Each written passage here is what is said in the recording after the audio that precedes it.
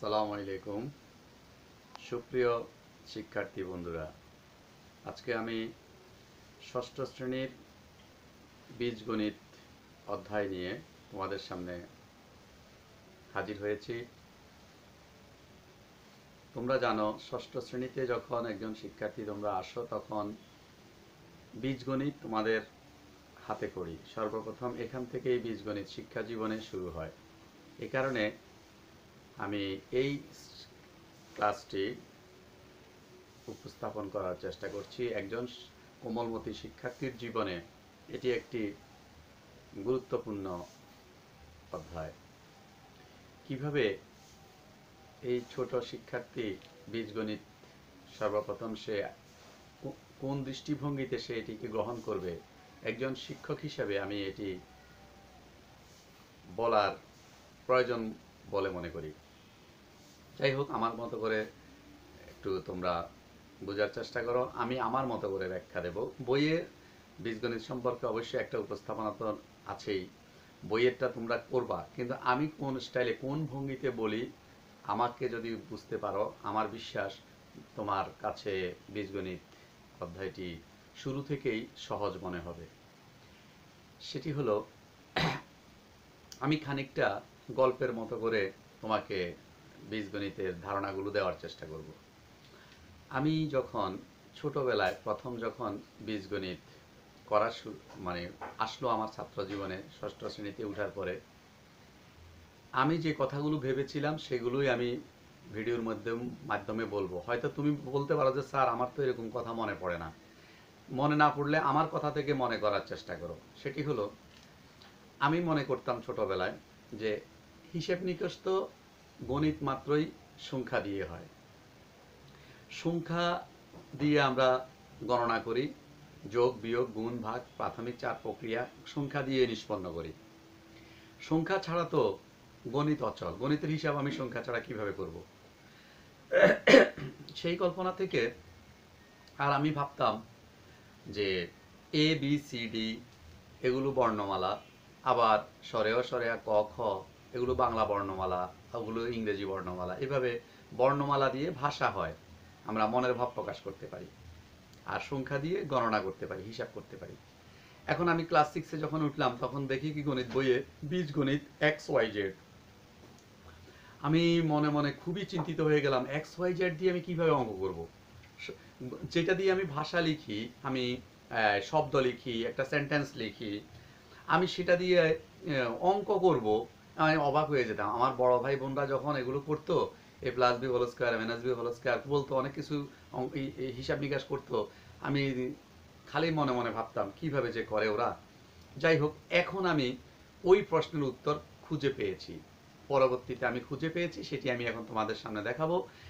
যদি তো শিক্ষার্থী হিসেবে তোমারও আমার মতো মনে পড়ে যে হিসাব করতে গেলে সংখ্যা লাগে, অথচ বীজগণিতে আমরা দেখতে পাচ্ছি XYZ ABC এগুলো বর্ণমালা, অ্যালফাবেট দিয়ে আমি কিভাবে গাণিতিক হিসাব নিকাশ করব?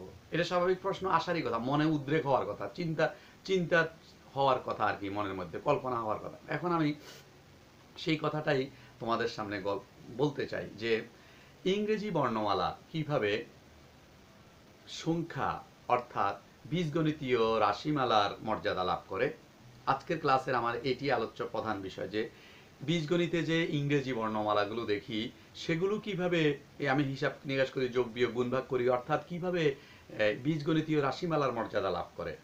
এই জিনিসটি হচ্ছে বুঝার ব্যাপার। যখন এটি বুঝতে পারবে তখন বীজগণিত তোমার কাছে সহজ লাগবে।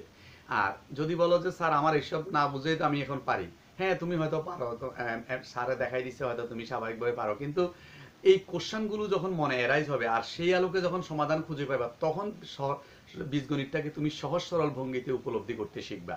এই জন্য আমি এই ধরনের কথা বললাম। আচ্ছা শোনো, যখন আমি ইংরেজি বর্ণমালা বীজগণিতীয় রাশিমালার মর্যাদা লাভ করাবো, তখন সেখানে ইংরেজি বর্ণমালার সাথে দুটি জিনিস, প্রত্যেকটি বর্ণমালার সাথে দুইটি জিনিস যুক্ত আছে, অর্থাৎ দুইটি উপাদান যুক্ত আছে। এই দুটি উপাদানকে যদি আমি চিনতে পারি, তাহলেই ইংরেজি বর্ণমালা কিভাবে বীজগণিতীয় রাশিমালার মর্যাদা লাভ করেছে সেটা আমি বুঝতে পারবো খুব সহজে। সেই দুটি জিনিস কি? সেই দুটি জিনিসের একটির নাম হলো সহগ আর একটির নাম হলো ঘাত। তাহলে আমরা বুঝতে পারলাম যে ইংরেজি বর্ণমালা বীজগণিতীয় রাশিমালার মর্যাদা লাভ করতে হলে তাকে দুটি জিনিস সম্বলিত হতে হবে। এক হলো সহগ, আমরা বোর্ডে একটু লিখলাম, একটা নাম হলো সহগ আর আরেকটি নাম হলো ঘাত। এখন এখন এই সহগ এবং ঘাত, এই সহগ এবং ঘাত কাকে বলে, এগুলো কোথায় থাকে, এগুলোর অবস্থান কি, এগুলো কি আবার বর্ণ নাকি এগুলো সংখ্যা, এই কথাগুলো যখন তুমি বুঝবে এবং এগুলোর ব্যবহার যখন শিখবে তখনই তুমি খুব সুন্দরভাবে বীজগণিতে হাতে খড়ি পেয়েছো বলে আমি বিশ্বাস করব। আর এইসব ব্যাখ্যা না জেনে, গাণিতিক থিওরিক্যাল তত্ত্বীয় আলোচনা না জেনে তুমি যদি বলো স্যার আমি তো যোগ বিয়োগ করতে শিখে গেছি, আমি বলবো যে তোমার এই শিক্ষা পারফেক্ট নয়। তুমি সুন্দর করে গ্রামাটিক্যাল নিয়মে সহজ সরলভাবে তত্ত্বীয় আলোচনায় মাধ্যমে তুমি বীজগণিতকে আয়ত্ত করো, তাহলেই তুমি বীজগণিত শেখাটা ভবিষ্যতে তোমার চলার পথটা স্মুথই হবে, আবল তাবল মুখস্থ বিদ্যার মতো হবে না। তোমার কাছে সব গাণিতিক সমস্যা তখন সমাধান করতে সহজ লাগবে। আচ্ছা যাই হোক, আমি কথায় আসি। সহগ, সহগ কি? সহগ হলো সংখ্যার বামে বসে। সহগ কোথায় বসে? সংখ্যার বামে, অর্থাৎ কোনো বহুপদীর সাথে, কোনো এক বীজগণিতীয় কোনো একপদী অজ্ঞাত রাশির সাথে যখন কোনো সংখ্যা বা কোনো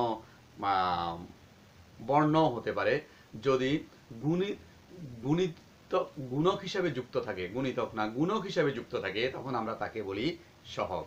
এখন উদাহরণ দেওয়া যাক, যেমন ধরো 3x, x একটা বীজগণিতীয় বর্ণমালা, x একটা ইংরেজি বর্ণমালা, এটার সাথে আমি 3 একটা গুণক হিসাবে, তার সাথে এই যে 3 গুণক হিসাবে যুক্ত করলাম, তখন তার নাম হবে তোমার এই যে 3, এই 3 এর নাম হবে সহগ।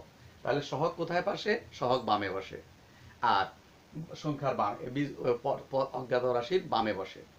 এখন আসো, সহগ কয় রকমের? সহগ দুই রকমের, একটি হচ্ছে সাংখ্যিক সহগ, আরেকটি হচ্ছে আক্ষরিক সহগ।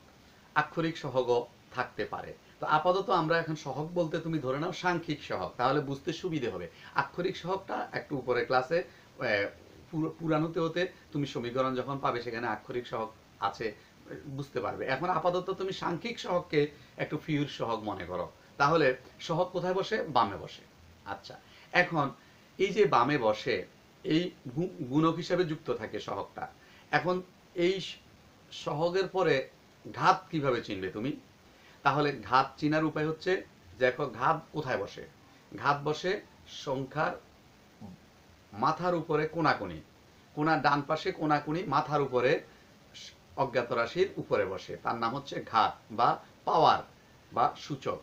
সূচকও বলা যায়, পাওয়ারও বলা যায়, শক্তিও বলা যায়, ঘাতও বলা যায়, অনেক নামে আমরা ডাকি। তাহলে ঘাত। এখন আমরা এখানে যদি ধরো 3x লিখে যদি একটা স্কয়ার দেই, তাহলে এখানে এই যে মাথার উপরে যে 2 দিলাম, এটি হচ্ছে ঘাত। আবার আমি যদি বলি 2y লিখে যদি একটা কিউব দেই, 3 দেই, তাহলে এটা হচ্ছে কিউব, মানে উচ্চারণ করতে হয় কিউব, তাহলে এটা হচ্ছে ঘাত। তাহলে দেখো এই যে অজ্ঞাত রাশির কোনাকুনি মাথার উপরে যেটা লিখবো তার নাম হচ্ছে ঘাত। তাহলে ঘাতও সংখ্যায় প্রকাশ করতে হয়, সহগও সংখ্যায় প্রকাশ করতে হয়। তাহলে আমি বললাম ইংরেজি বর্ণমালা কিভাবে বীজগণিতীয় রাশিমালার মর্যাদা লাভ করলো, অর্থাৎ হিসাব নিকাশ আমি কিভাবে করলাম, সংখ্যা ছাড়া তো হিসাব নিকাশ করা যায় না। তাহলে এবিসিডি আমি কিভাবে অঙ্ক করব? আসলে এখন আমরা সহজে বুঝে গেলাম বন্ধুরা, আসলে তো আমরা এবিসি দিয়ে অঙ্ক করি না, এক্স ওয়াই জেড দিয়ে অঙ্ক করি না, এক্স ওয়াই জেড এবিসি এগুলোর কোনো মান নেই, এগুলো দিয়ে হিসাব নিকাশ করা যায় না। আসলে মূলত হিসাব নিকাশ করতে হয় সহগ এবং ঘাতের। আর যেহেতু সহগ এবং ঘাত হচ্ছে সংখ্যায় প্রকাশ করে আমরা বলি, এই জন্য এটির একটা হিসাব করা যায়, গাণিতিক হিসাব এখানে রয়েছে। এই জন্য আমরা বীজগণিতে অর্থাৎ এক্স ওয়াই জেড এবিসির মাধ্যমে আমরা অঙ্ক করতে পারি। নিশ্চয়ই উত্তরটা পেয়েছো। অর্থাৎ আমি বোঝাতে চেয়েছি কিভাবে ইংরেজি বর্ণমালা বীজগণিতীয় রাশিমালার মর্যাদা লাভ করলো, এই আলোচনাটি। আর এই একটি কথা প্রথমে বলিনি, যে এই যে বীজগণিতকে ইংরেজিতে বলা হয় অ্যালজাবরা। তোমরা জানো আল জাবের একজন আরব্য গণিতবিদ, মনীষী, ওনার নাম অনুসারে উনি বেশি আলোচনা করেছেন, এর উপরে ভগ্নাংশের উপরে উনি অনেক কথা বলেছেন। সব মিলিয়ে আল জাবেরের নাম অনুসারে অ্যালজাবরা শব্দটির উৎপত্তি হয়েছিল। এটা তোমরা বইয়ের প্রথমেই পাবে। এখন আসো আমরা এই যে এই ঘাত এবং সহগ যে বললাম, এই ঘাত এবং সহগ বুঝার পরে, চিনার পরে তুমি কিভাবে বাকি বীজগণিতের যে গণিতের যে প্রাথমিক চার প্রক্রিয়া এগুলো করবে, অর্থাৎ যোগ বিয়োগ কিভাবে করবে, গুণ ভাগ কিভাবে করবে। যদি তুমি ঘাত এবং সহগ চিনার পরে যদি যোগ বিয়োগ গুণ ভাগ করতে চাও, তাহলে তোমাকে আর দুইটা পয়েন্টে বুঝতে হবে কথা। সেই দুইটা পয়েন্ট কি? দুইটা পয়েন্ট হলো ঘাত যোগ বিয়োগে কি নীতি মেনে চলে, ঘাত গুণ ভাগে কি নীতি মেনে চলে, এই হলো ঘাতের জন্য ব্যাপার। আর সহগ যোগ বিয়োগে কি নীতি মেনে চলে, সহগ গুণ ভাগে কি নীতি মেনে চলে, এদের একটা নিশ্চয় নীতি রয়েছে হিসাব নিকাশে। এই যে তুমি যদি সুন্দর পন্থায় যদি একেবারে গ্রামাটিক্যাল রুলসে যদি তুমি এই কথাগুলো মানো, যে তাত্ত্বিক ব্যাখ্যা তুমি দিতে পারো, মুখ দিয়ে জবানে বলতে পারো যে সহগ যোগ বিয়োগে এই নীতি মানে, সহগ গুণ ভাগে এই নীতি মানে, এরকম এরকম নীতি মানে, আর তখন এই কথাগুলো বলার পরে তুমি অঙ্ক করতে পারো, সেই শিক্ষাকে বলা হয় ভালো করে বীজগণিত শেখা, বীজগণিতের হাতে খড়ি। তুমি যোগ বিয়োগে গুণ ভাগে সহগের আচরণ নীতি মুখে বলতে পারো না, তুমি যোগ বিয়োগে গুণ ভাগে ঘাতের নীতি ব্যাখ্যা করে ভাষা দিয়ে বলতে পারো না, এমনি তুমি অঙ্ক পারো বলো। আমি মনে করি শিক্ষক হিসাবে যে না, এই অঙ্ক পারা পারফেক্ট নয়, তুমি সত্যিকারে ভালো করে বীজগণিতে হাতে খড়ি তোমার পড়েনি। বীজগণিতে হাতে খড়ি ভালো করে পড়তে হলে তোমাকে তাত্ত্বিকভাবে কথা বলতে হবে। এই ছোটবেলায় যদি তুমি এই কথাগুলো বলে বলে অঙ্ক শেখো, তাহলে তোমার ভবিষ্যৎ বীজগণিতে চলার পথ অনেক সুন্দর হবে। আমি সবাইকে আহ্বান জানাবো, যারা ভিডিও দেখছেন, আমার কোমলমতি ছাত্র সহ যদি কোনো সম্মানিত গার্জিয়ান অভিভাবক দেখে থাকেন, প্লিজ আপনার সন্তানকে বীজগণিতের সঠিক আলোচনার ধারায় সর্বপ্রথম বীজগণিতের হাতে খড়ি দেন, তাহলে দেখবেন গণিতে সে ভবিষ্যতে আস্তে আস্তে অনেক ভালো হবে। কারণ পরবর্তী এডুকেশন গণিতে সব বেশিরভাগই বীজগণিত চলে আসবে, জ্যামিতি বীজগণিত এগুলোর মধ্যেই থাকবে, পাটিগণিত বেশি দিন আর থাকবে না। এই জন্য বীজগণিত তাকে সঠিকভাবে শেখার ব্যবস্থা করাতে হবে। আর যাই হোক, আমরা বলবো এখন কথাটি যে সহগ কি নীতি মেনে চলে আর ঘাত কি নীতি মেনে চলে। এর আগে আমি নীতিগুলো বলার আগে পদ সম্পর্কে একটু কথা বলবো।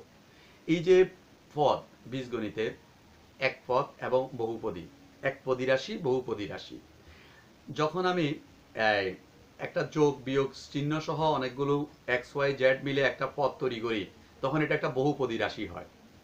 এখন এই বহুপদী রাশিগুলোর মধ্যে দুই রকমের পদ থাকে, একটি হলো সদৃশ পদ আর একটি হলো বৈসাদৃশ পদ। অর্থাৎ কিছু কিছু পদ দেখতে একরকম, তাদেরকে বলা হয় সদৃশ পদ, আর কিছু কিছু মিল নেই, দেখতে একরকম না, এদেরকে বলা হয় বৈসাদৃশ পদ।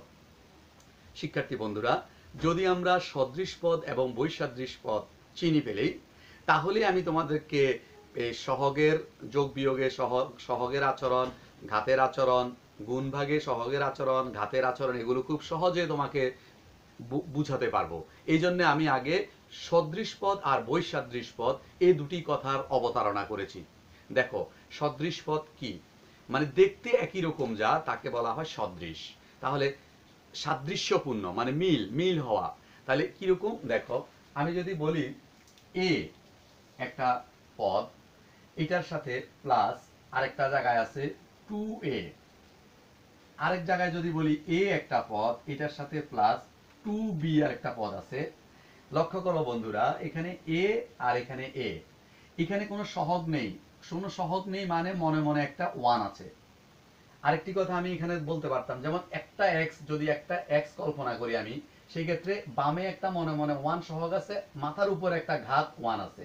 অর্থাৎ 1 আছে বিধায় আমি হিসাব নিকাশ করতে পারি। ওই যে বললাম, ইংরেজি বর্ণমালা বীজগণিত রাশিমালার মর্যাদা রাখ করার জন্য যে ঘাত এবং সহগ লাগবে, সেখানে 1টা প্রকাশ করা লাগে না, এই জন্য মনে মনে ধরে নিতে হয়। শুধু x লিখেছি মানে আমি এটা ইংরেজি বর্ণমালা লিখিনি, যেহেতু এটি বীজগণিতীয় x, তার মানে এটা বামে আছে সহগ 1, মাথার উপরে ঘাত আছে 1। ঘাত এবং সহগ ছাড়া, তো আমি আগেই বলেছি, ঘাত এবং সহগ ছাড়া বীজগণিতীয় রাশির মর্যাদা লাভ করতে পারবে না বর্ণমালা। তো এইটা বর্ণমালা থেকে যখন বীজগণিতীয় রাশিতে ভেবেছি, তখন এখানে 1 ভেবেছি, এখানে 1 ভেবেছি। ঠিক আছে, এই কথাটা আমি একটু আগে বললে আরো ভালো হতো, বুঝতে পেরেছো? 1 ভেবেছি, 1 ভেবেছি, তার মানে এখানে আমি এই যে এ মানে এখানে 1, মাথার উপরও এখানে আছে 1, সহগ এবং ঘাত তো আমার লাগবেই। তো তাহলে আছে এখানে 1, আচ্ছা এখানে সহগ হচ্ছে 1 আর এখানে সহগ হচ্ছে 2। এখন লক্ষ্য করো, তাহলে এখানে সহগ 1 আর এখানে সহগ 2, কিন্তু যে পদটা আছে এটার উপরও ঘাত 1 আছে। এখানে যে পদটা আছে এই পদটার নাম কি a, আর এখানে যে পদটার নাম আছে এটার নামও a। এদের ঘাতও এই এর ঘাত 1 আর এই এর মাথার উপরেও ঘাত 1। ঘাত সহ মিলতে হয়, সদৃশ পদ হওয়ার জন্য ঘাত সহ মিলতে হয়। এই কথাটা আবার মনে রাখতে হবে বন্ধুরা। শুধু পদ মিললে হবে না, ঘাত সহ যদি মিলে তখন সেটাকে আমরা সদৃশ পদ বলবো। যেমন a, আবার লিখতেছি আমি a প্লাস 2a, তাহলে এটাও এটার সাথে এটা সদৃশ, কারণ এটার ঘাত মিলে গেছে। কিন্তু সদৃশ হওয়ার জন্য সহগ মিলার প্রয়োজন নেই। সহগ যদি একটার একরকম হয় তবুও সদৃশ হবে, কিন্তু ঘাত যদি দুইটার দুই রকম হয় তাহলে কিন্তু সদৃশ হবে না। নিশ্চয়ই তোমরা সদৃশ পদ চিনতে পারছো। আবার বলছি, ঘাত যদি দুইটার দুই রকম হয়, এটার উপরে 1 আছে এটার উপরে 2 আছে, তাহলে এরা a হওয়া সত্ত্বেও এ দুই জায়গায় রয়েছে তবুও এরা সদৃশ পদ হবে না, কারণ ঘাত মিলেনি। ঘাত সহ মিললে তখন যাইয়া সদৃশ হয়, আর ঘাত না মিললে একরকম হলেও এটা সদৃশ নয়। এখন এখানে ঘাত 1 এখানে ঘাত 1 মিলছে, কিন্তু অপরপক্ষে সহগ যদি একরকম না হয় তো সদৃশ হয়। সহগ সদৃশ হওয়ার জন্য সহগ একরকম হওয়ার প্রয়োজন নেই। এ এক জায়গায় সহগ 1, আবার এর আরেক জায়গায় সহগ 2, তাতে কোনো অসুবিধা নেই, সদৃশ হয়ে গেছে। এখন বৈসদৃশ কি? যেমন ধরো a এর সাথে 2b, এখন a এক ধরনের পদ, b আরেক ধরনের পদ, অতএব এটা বৈসাদৃশ পদ। এখানে আর ঘাত মিললো না সহগ মিললো এগুলো বলার আর কোনো অবকাশ নেই, এমনিতেই মিললো না। কিন্তু যদি এর সাথে এ মিলেছে কিন্তু ঘাত মিলেনি, তখন আবার মিলা সত্ত্বেও সদৃশ হবে না। তাহলে সদৃশ হওয়ার জন্য প্রথম কথা হলো এক জাতীয় হতে হবে, দ্বিতীয় কথা হলো উভয়েরই ঘাত সংখ্যা সমান থাকতে হবে, তাহলে আমরা বলবো যে পদগুলো সদৃশ। আচ্ছা, ধরে নিচ্ছি তুমি এখন সদৃশ পদ জানো, সদৃশ পদ চিনে গেছো, আমি ধরে নিচ্ছি, এটা প্র্যাকটিস করবা বারবার, নিশ্চয় চিনবা। এরপরে আসো, তাহলে তুমি এই সদৃশ পদ চিনা, সদৃশ বৈসাদৃশ তুমি চিনেছ, এখন তুমি কিভাবে যোগ বিয়োগ করবা? আমরা সহগ যোগ বিয়োগে সহগের নীতিমালা বলবো এবং ঘাতের নীতিমালা বলবো, আরেকবার গুণ ভাগে সহগের নীতিমালা বলবো, ঘাতের গুণ ভাগে ঘাতের নীতিমালা বলবো। তাহলেই দেখবে তোমার গণিতের প্রাথমিক চার প্রক্রিয়ার অনেক কিছু তুমি সহজ সরলীকরণ ভাবে শিখে ফেলতে পারবে। আমরা এখন আলোচনা করব যোগ বিয়োগে সহগ কি আচরণ মেনে চলে। মনে রাখিও, যখন তুমি বীজগণিতে যোগ বিয়োগ করতে যাবে তখন সর্বপ্রথম শর্ত হচ্ছে সদৃশ পদ ছাড়া যোগ বিয়োগে পদগুলো এক হয় না, অর্থাৎ যোগ বিয়োগ হয় না। সদৃশ পদ না হলে বীজগণিতে যোগ বিয়োগের হিসাব করা যায় না। সহগের কথা বলছি। সহগ এক জাতি, মানে তুমি যখন সহগকে যোগ বিয়োগ করবা, দুইটা সহগ হয়তো যোগ করবা, দুইটা সহগ একটা থেকে একটা হয়তো বিয়োগ করবা, কোন সময় করতে পারবে? যদি পদগুলো সদৃশ হয় তখন এই যোগ বিয়োগের প্রক্রিয়াটা ঘটাতে পারবে। আর যদি পদগুলো সদৃশ না হয় তাহলে তুমি যোগ বিয়োগ চিহ্ন থাকলেও কিছুই করতে পারবে না, সহগের মধ্যে কিছুই করতে পারবে না, যেভাবে আছে এইভাবে সব বসে থাকবে। আমি একটু উদাহরণ দিয়ে ব্যাপারটা বুঝাই। যেমন ধরো আমি বললাম a প্লাস 2b, এখন a প্লাস 2b এটি হচ্ছে a এক জাতীয় পদ, b আরেক জাতীয় পদ, অর্থাৎ এরা সদৃশ না। যোগ চিহ্ন আছে মানে আমার যোগ করতে হবে। এখন এটার ঘাত হচ্ছে, এটার সহগ হচ্ছে কিছু নাই, মনে মনে 1 আছে, কিছু না থাকলে 1 থাকে, তাহলে ধরতে হবে 1 আছে। এখন এটার সহগ হচ্ছে 1, এটার সহগ হচ্ছে 2, তাহলে আমি তো দুইটার সহগ পেয়েছি, তাহলে কি আমি এখানে যেহেতু যোগ চিহ্ন আছে তাহলে কি আমি 2 আর 1 3 লিখে দেব? উত্তর হচ্ছে না, তুমি লিখে দিবে না, কারণ তুমি যোগ থাকলেই সহগ যোগ করতে পারবে না। কেন পারবে না? কারণ ওই যে নিয়ম, যোগ বিয়োগের ক্ষেত্রে সহগের নীতি হচ্ছে সদৃশ পদ হতে হবে। সদৃশ পদওয়ালা যদি না হয় তাহলে সহগগুলো যোগ বিয়োগ কিছুই হয় না। আশা করি বুঝতে পারতেছো। আচ্ছা, তাহলে এখন আমার এখানে যোগ আছে কিন্তু আমি এই দুইটারে যোগ করে 3 বানাতে পারবো না, কারণ আমার পদগুলো সদৃশ না, সদৃশ পদ না হলে হবে না। আর অপরপক্ষে এখানে দেখো, এখানেও a এখানেও a, ঘাতও 1 1 মিল আছে, তাহলে সদৃশ হয়েছে। আর এখানে সহগ হচ্ছে 2, এখানে সহগ হচ্ছে 1, মাঝখানে যোগ চিহ্ন আছে, তাহলে সহগে এখন যোগ হবে 2 আর 1 এখানে 3 হয়ে যাবে, আর a একটা থাকবে। কিন্তু ওই যে ঘাতগুলা কিন্তু আবার যোগ হবে না। যোগ বিয়োগে সদৃশ পদ এক হওয়া সত্ত্বে ঘাতের কোনো যোগ বিয়োগ নেই, ঘাত যে কোনো একটার ঘাত বসে যাবে, অর্থাৎ ঘাত এখানে এক এখানে এক, তুমি 2 বানাই ফেলবা, ঘাতেরও যোগ করে ফেলবা, হবে না। কারণ এটা আমি সহগের যোগ বিয়োগের কথা বোঝাচ্ছি। আর ঘাত যোগ বিয়োগে কি করে না, মানে কোনো সদৃশ পদ হলেও যোগ বিয়োগ হবে না, আবার বৈসাদৃশ হলেও যোগ বিয়োগ হবে না, ঘাতের ক্ষেত্রে হবে না। ঘাত হবে কেবল গুণ ভাগে, গুণ ভাগে গিয়ে তুমি ঘাতের হিসাব টানতে পারবে। আচ্ছা এখন শুনো, এইবার কথা হচ্ছে আমাদের যে গুণ ভাগে সহগ কি আচরণ মেনে চলে। যোগ বিয়োগে সহগ তো বললাম যে সদৃশ পদ ছাড়া যোগ বিয়োগ হয় না। গুণ ভাগে সহগ কি আচরণ মেনে চলে এই কথাটা একটু খেয়াল করো। গুণ ভাগে সহগ সদৃশ হলেও গুণ বা ভাগ যাই হোক একটা হয়ে যায়, দুটোটাই হয়ে যায়, গুণ হলে গুণ হয়ে যায়, ভাগ হলে ভাগ হয়ে যায়। সদৃশ হলেও হয়, বৈসাদৃশ হলেও হয়। আবার বলছি, গুণ ভাগের ক্ষেত্রে সহগ সদৃশ পদ হলেও গুণ ভাগ হয়ে যায়, আবার বৈসাদৃশ হলেও গুণ ভাগ হয়ে যায়। গুণ ভাগের ক্ষেত্রে সহগের কোনো বালাই নেই, অর্থাৎ মিল থাকুক বা না থাকুক সহগ একবার তার প্রক্রিয়া সেরে ফেলবে। উদাহরণ দেই, যেমন আমি যদি বলি এখানে লক্ষ্য করো 3x ইন্টু 4y, লক্ষ্য করো 3x ইন্টু 4y, তাহলে লক্ষ্য করো এখানে x এর ঘর এটা, এখানে y এর ঘর, তাহলে এটা বৈসাদৃশ পদ, এটা মিল নেই, একটা পদের সাথে একটা পদের মিল নেই, বৈসাদৃশ, সাদৃশ না, এটা সদৃশ না, এটা বৈসাদৃশ। তাহলে বৈসাদৃশ পদ গুণ, এটা চিহ্নটা হচ্ছে গুণ, আর এটার সহগ হচ্ছে 3, এটার সহগ হচ্ছে 4। তাহলে আমি এখন হিসাবটা কি করব, 3 4 12 লিখে ফেলবো এখানে, আর এক্স ওয়াই পাশে লিখে ফেলবো। তার মানে কি এই কথা দ্বারা কি দাঁড়ালো, কি বোঝা গেল, যে গুণ ভাগের ক্ষেত্রে, গুণের ক্ষেত্রে সহগ বৈসাদৃশ হওয়া পদ বৈসাদৃশ হওয়া সত্ত্বেও মিক্সড হয়ে গেছে। কিন্তু এই পদটি যদি এমন হতো, ধরো 3x প্লাস 4y যদি হতো, তাহলে কিন্তু আমি এখানে 4 আর 3 7 লিখতে পারতাম না, কারণ সদৃশ না। সদৃশ সহগের ক্ষেত্রে যোগ বিয়োগের ক্ষেত্রে সদৃশ না হলে যোগ বিয়োগ হবে না সহগ, শুধু সহগের কথা বলছি, ঘাত না। আর গুণ ভাগের ক্ষেত্রে বৈসাদৃশ হলেও একত্রিত হয়ে যাবে, গুণ হলে গুণ হয়ে যাবে, ভাগ হলে ভাগ হয়ে যাবে সহগ। আর সদৃশ হলে তো হবেই, অর্থাৎ সদৃশ হলেও গুণ ভাগ হবে সহগ, আর বৈসাদৃশ হলেও গুণ ভাগ হবে সহগ। যোগ বিয়োগের ক্ষেত্রে কেবলমাত্র সদৃশ হলে যোগ বিয়োগ হবে সহগ, কিন্তু বৈসাদৃশ হলে যোগ বিয়োগ কিছুই সহগ হবে না। আশা করি বুঝতে পেরেছ সদৃশ পদ এবং বৈসাদৃশ পদের ক্ষেত্রে সহগের নীতিমালাটা কি। এখন আসো ঘাতের কথা বলি। ঘাত যোগ বিয়োগের ক্ষেত্রে ঘাতের কোনো এখানে মিক্সড হয় না। যোগ বিয়োগে ঘাত ওই মিল হোক, বৈসাদৃশ হোক, সদৃশ হোক, যাই হোক, এটার কোনো এফেক্ট নাই, কিছুই হবে না। কিন্তু গুণ ভাগের ক্ষেত্রে ভাগের একটা নীতিমালা আছে। যদি গুণ ভাগের ক্ষেত্রে যদি সদৃশ পদ হয়, তাহলে গুণের ক্ষেত্রে পাওয়ারগুলো যোগ হয়ে যাবে, অর্থাৎ হবে। বৈসাদৃশ হলে ঘাত সম্পর্ক, গুণ ভাগের ক্ষেত্রে সম্পর্ক হবে না। গুণের ক্ষেত্রে যোগ হবে ঘাত, ভাগের ক্ষেত্রে বিয়োগ হবে ঘাত, এটি হচ্ছে তাদের সম্পর্ক হবে, কিছু একটা হবে। কোন সময়? যদি সদৃশ পদ হয়।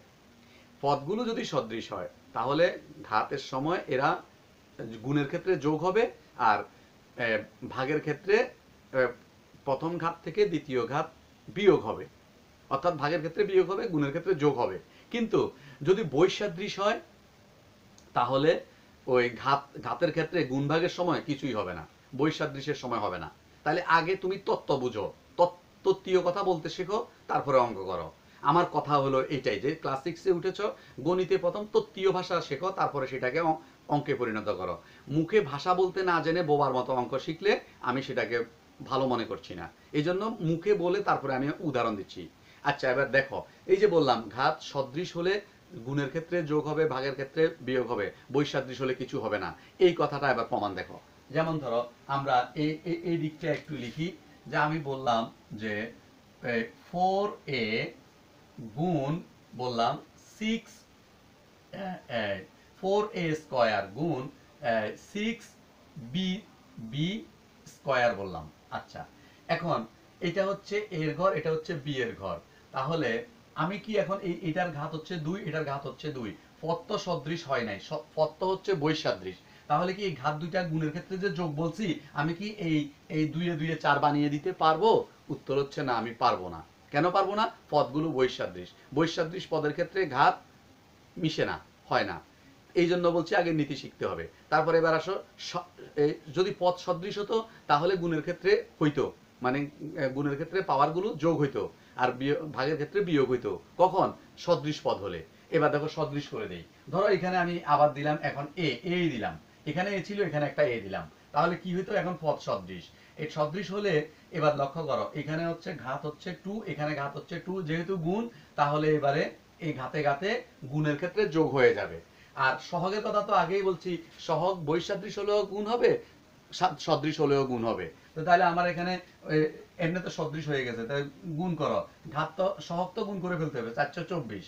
আর এ তাহলে একটা এ লিখে ওই পাওয়ার 2 যোগ করে 4 লিখতে হবে মাথার উপরে।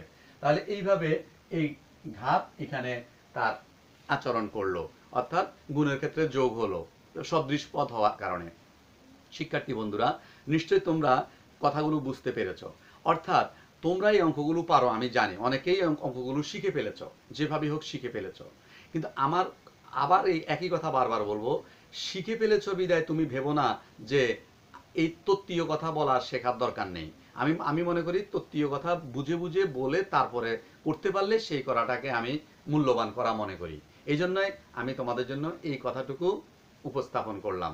তোমরা তোমাদের মতো করে এইবার গণিতে ওই বীজগণিতের মধ্যে তুমি যোগ বিয়োগ গুণ ভাগ এগুলো সবই পাবে, এগুলো আস্তে আস্তে করা স্টার্ট করো, দেখবে তোমাদের কাছে বীজগণিত অনেক সহজ মনে হবে। আজকে আমি আর কথা বেশি না বাড়িয়ে বীজগণিতের হাতে খড়ি এই ক্লাসের আলোচনা এখানেই শেষ করব। সবাই ভালো থাকো, বাসায় প্র্যাকটিস করো, ওই মোতাবেক আমি যে কথাগুলো বলেছি এই তত্ত্বীয়ভাবে কল্পনা করে করে প্র্যাকটিস করো, তাহলে ইনশাল্লাহ তোমার কাছে বীজগণিত অনেক সহজ বলে মনে হবে। আমার আলোচনা যদি আর কোনো কিছু বাদ পড়ে থাকে, তোমার মনে হয়, তুমি কমেন্টসে যদি আমাকে প্রশ্ন করো, আমি অবশ্যই সুন্দর করে উত্তর দেওয়ার চেষ্টা করব। সবাই ভালো থাকো, আল্লাহ হাফেজ।